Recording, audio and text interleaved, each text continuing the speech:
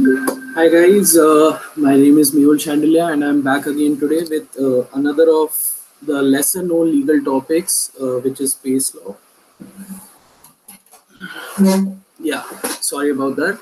So guys, as I told you in my previous videos, I'll be discussing about some legal topics which are not very much discussed or which are not very much prominent in the legal fraternity of our country, but yet there need to be discussions about it because we may call them the legal subjects of the future. And one such topic that I'll be sorry, one such subject that I'll be taking up today is space law. Uh, so there is a difference between international aviation law or aviation law as you might call it and space law. Now, why do we require laws in space? Are that since the inception of mankind, we have uh, we have measured leaps and bounds. Now we are sending rockets into space, we are exploring other planets, we are exploring the moons of other planets. Like recently you might have heard about the Cassini mission of NASA, which went to Saturn, and that was one of the most prominent missions that mankind ever sent into outer space. We are actually now also looking towards asteroids, and now we are also planning to mine asteroids, mine them for resources. Moreover, we are also, by we, I mean the mankind in general, all the countries combined, all the major space agencies. So recently, Elon Musk said that very shortly we'll start suborbital flights or space orbital flights. That is basically the commercial flights from our planet to the moon, from our planet to the Mars. And pretty soon we'll also start colonizing Mars as well. We'll start sending humans to Mars. We'll start colonizing that planet. So when so much activities are actually taking place in the outer space, we do need some laws in place to keep these countries in check. Otherwise, there can be some serious problems. Now, with that being said, I'll just straight away come to the basics of space law. I'll first start with what are the major treaties and international conventions in space law. And after that, I'll come to the five major basic principles of space law. In this video I'll be only discussing this much, and after that if you have any other queries or doubts, as I told you all before, please feel free to reach out to me. I can personally hand out notes to you in this subject because this is something which I take very seriously. And this as I also said in my earlier videos, both these subjects, aviation law and space law, are something which are my fortes personally, and I aspire to make my career in this as well. So with that being said, let us start with today's video. I'll be sharing my screen now. Right.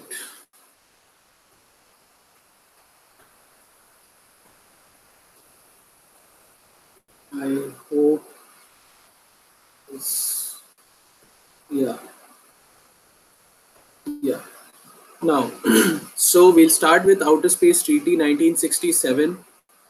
At the moment, there are 105 ratifications, but 25 signatures. So, guys, this is the oldest treaty with regards to space law that is there in place, but the most major treaty that is there. Most of the principles and fundamentals of space law actually flow from the Outer Space Treaty.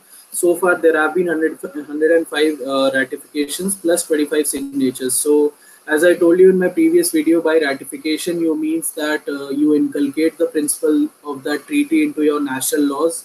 In India, it is done through Article 253 of the Constitution. So, yeah, here are the basics about Outer Space Treaty. The OST, it is also called OST in short. The OST sets the constitutive foundations for all exploration and use of outer space. It is the broadest of all the space-specific treaties, and the latter space-specific treaties can be seen as supplements to the Outer Space Treaty. So basically, guys, as I told you, this is the most important space treaty that is there. It is the broadest of them all, and all the other treaties that have come after it basically flow from the Outer Space Treaty as well. Basically, they have come to supplement the Outer Space Treaty in general. After that, we have the Rescue and Return Agreement of 1968, which has 95 ratifications and 24 signatures. Now, this agreement provides for the rescue and return of astronauts in distress and of space objects to their launching authorities. One thing to be noted here is, guys, there is no appropriation of any space objects that come from space. By appropriation, I mean no one can own any kind of space objects. For example, if NASA brings back any sample from the moon, it cannot be owned by the United States of America. It is to be shared with the whole mankind. But the problem is there are some loopholes in the Moon Agreement and the Outer Space Treaty, and countries like USA have actually found their way through those loopholes.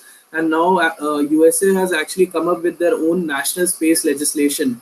They actually came up with it in 2015 itself. So in that national space legislation, the USA has given itself the right to appropriate space objects to itself. So basically, they can own anything that is there in the outer space, and they can do so with the virtue of their national space legislation that they have come out with.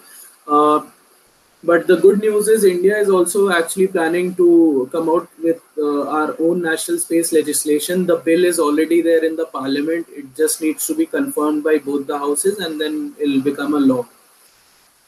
That is why, guys, it is also said that international law is like a toothless tiger. There are treaties, there are conventions in place, but hardly any country seriously follows them. Most of the countries, even after ratifying those treaties or conventions, they just find their way around them, and they just make their own national laws which are in derogation with those international treaties or conventions. All right, let's move on. Let's come on to Liability Convention of 1972, which has 94 ratification plus 20 signatures. The Liability Convention defines the circumstances in which a launching state is liable for a space object, deals with the case of multiple launching sites in respect of the one space object, describes how a claim might be made within a one-year time frame, and provides for the establishment of an ad hoc claims commission to settle down claims between two or more states. I'll read it again. It basically defines the circumstances in which a launching state is liable for a space object. It deals with cases of multiple launching sites in response to one in respect of the one space object. It describes how a claim might be made within a one-year time frame and provides for the establishment of an ad hoc claims commission. So basically, under the Liability Convention, a tribunal or an ad hoc claims commission can be set up, which may settle the dispute between two contesting parties. Now, what kind of disputes they may be? The disputes, again, as I told you, the disputes may be related to the appropriation of space objects. For example, if China brings a sample back and doesn't share it with the rest of the world, and if India objects to China that how can you appropriate a property from outer space to yourself? Now, such kind of dispute are to be settled by the ad hoc claims commission that is set in the Liability Convention. Or the dispute might be related to, for example, if India launches a rocket and that rocket gets blown up in the atmosphere and the pieces of that rocket fall on the Chinese territory. Now, China will raise an issue with India that India is liable to pay for the damages. That dispute has to be settled by the Ad hoc Claims Commission, which is set up under the Liability Convention. Next is the Registration Convention of 1975 with 63 ratification and 4 signatures. The Registration Convention provides for the registration of space objects by the or one of the launching states in respect of a space object. Basically, whatever object that you are launching into space, you have to get it registered in the country from where it is being launched. For example, if India launches PSLV or GSLV, PSLV stands for Polar Satellite Launch Vehicles, GSLV stands for Geo Satellite Launch Vehicles. So if India is launching a PSLV or a GSLV mission, that PSLV or GSLV has to be registered in India as per the Registration Convention. India is also a party to this convention. Now, the Moon Agreement, again, one of the most basic and important agreements of all time. This agreement had only 18 ratification and 4 signatures. Why I am calling this agreement important is that because it gave the common heritage of mankind principle, which basically states that whatever discoveries that we are making today, whatever space explorations that we are making today, is to be preserved for the future generations and is to be shared by the whole mankind in general. So, Australia is one of the only 18 states party to the Moon Agreement. It covers not just the Moon but all celestial bodies. It expands on several articles of the Outer Space Treaty, including Article 1, which describes the exploration and use of outer space as the province of humanity.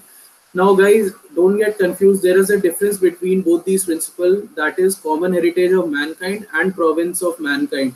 I'll also discuss about the differences between both these principles in another video because it's a very important topic under the subject space law and it actually needs to be deliberated upon. Anyway, let's move on. Province of humanity on a basis of equality, plus the related provision in Article 2 that no state may claim sovereignty over any part of outer space. Very, very important, guys. Keep this in mind, including the moon and other celestial bodies, and Article 4, which significantly limits military activities on the moon and other celestial bodies.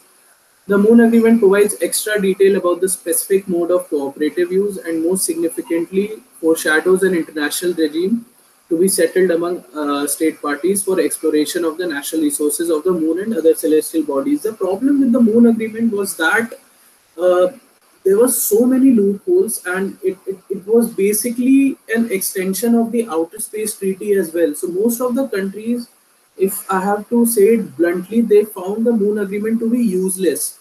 They thought that if they would sign the Moon Agreement, it would be like signing the Outer Space Treaty all over again because the provisions in some way are pretty similar and the Moon Agreement is just filled with so many loopholes. It has vague definitions. The there is no specific criteria for defining things under the Moon Agreement. They have been just defined randomly. The definition of celestial bodies itself is pretty vague. The definition of sovereignty under the Moon Agreement is so vague. So that is why not many countries signed this agreement, and many of them actually chose to back out. Now, moving on, coming to basic principle of international space law. Here I'll be discussing about 5 major, most important, and the most basic principles that are there in international space law. First of them, all states are free to use and explore outer space. Pretty simple, since outer space belongs to no one, so all states are free to use and explore outer space. The same has been mentioned under Article 1 of OST. It provides outer space, including the moon and other celestial bodies, shall be free for exploration and use by all states, without discrimination of any kind, on a basis of equality and in accordance with international law. And there shall be free access to all areas of celestial bodies. No limitations can be presumed. Every state can develop and use rocket technology and satellite technology, notwithstanding that the rockets could conceivably be used as missiles and the satellites used for spying.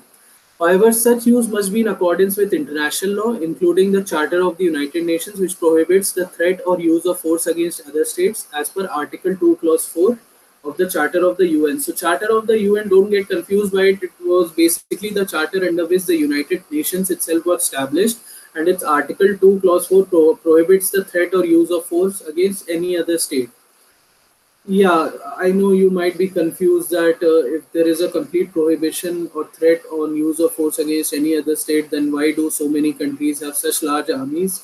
We'll come to that. We'll have to discuss it in some other video in which I'll be exclusively discussing about the United Nations, its structure, its formation, the reasons for formation, etc. The exploration and use of outer space is for the benefit of all the countries. This is principle second. Again, it has been provided under Article 1 of the Outer Space Treaty that whatever exploration or whatever uses of outer space are being made, including the moon and other celestial bodies, shall be carried out for the benefit and interest of all countries, irrespective of their degree of economic or scientific development. It is not clear the extent to which a space activity by a national of one state must provide some benefit to other states as opposed to benefit only for the state involved in the activity, but the practice of state tends to suggest that it is a very low threshold, if there is any threshold at all.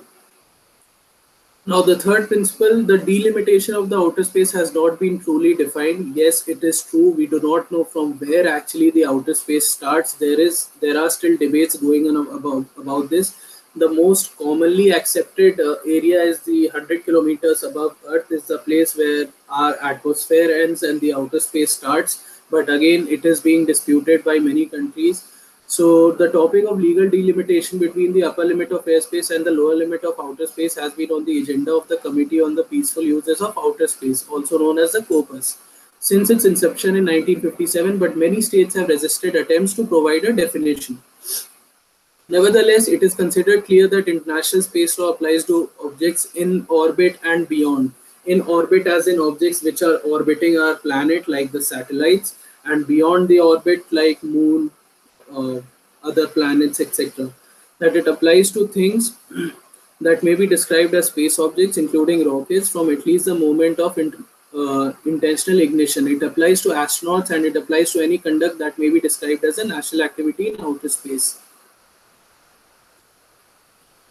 Now, here are the last two principles. All relevant international laws applies to outer space, not just the outer space treaties. This has been provided under Article 3 of the Outer Space Treaty.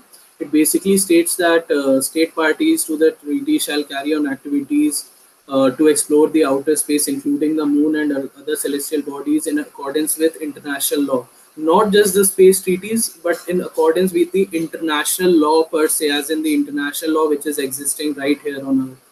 All right, which also includes the Charter of the United Nations. Thus, outer space is subject to application to the broad body of international law generally, which is again very true. The outer space cannot be covered by space treaties only, it has to be covered by other international law as well.